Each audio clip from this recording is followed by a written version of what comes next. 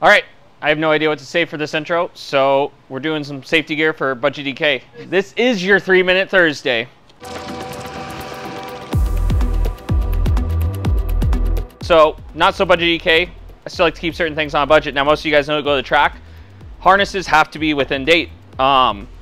And it's a pain in the butt because all of ours are out of date right now. So I got some Crow safety harnesses, Crow safety gear harnesses. Now, a cool thing I really like about Crow harnesses is the price is good.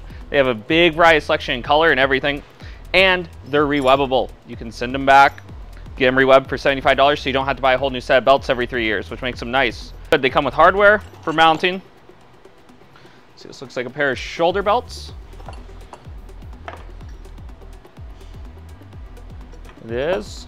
Oh, I like these. I like when these are added. Makes it easier to get the belt loose when you need to get it off. I think I went with a single 5-point. Or a 5-point harness, so only a single substrap, but in a touring car style when you're very vertical, that is fine. You don't need the 6-point. And here are our lap belts. Now, I don't know why the, oh, if I can get it apart. I didn't bring my knife today. All right, there we go. 3 hours later. Can you move it along? I really like cam locks. They're comfortable, they're easier to get out of, they're less bulky than the duckbill style flip over ones, and they're easier to get together. You don't have to like get all the belts lined up on it and then get the last one on latch. So I went with cam lock style. Now, one of the big things about these belts, because they're gonna be my track day car and not in a street car, so I went with a 2-inch shoulder strap. Now, the big thing about 2-inch shoulder straps versus the standard 3-inch like would be with the width of the rest of this belt is if you're going to track days regularly and you already invested in harnesses and a roll bar, don't buy a new set of wheels. Buy a HANS device that keeps your head on.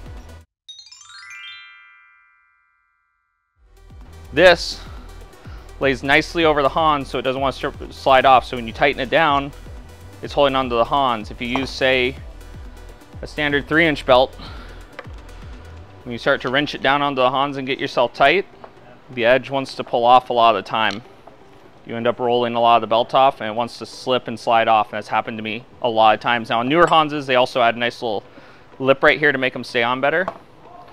But if you're tracking regularly, not driving on the street often or ever, 2-inch shoulder straps, they fit so much better. Some companies even gone to just 2-inch belts all the way around, makes it more comfortable on the wrist, on the waist also.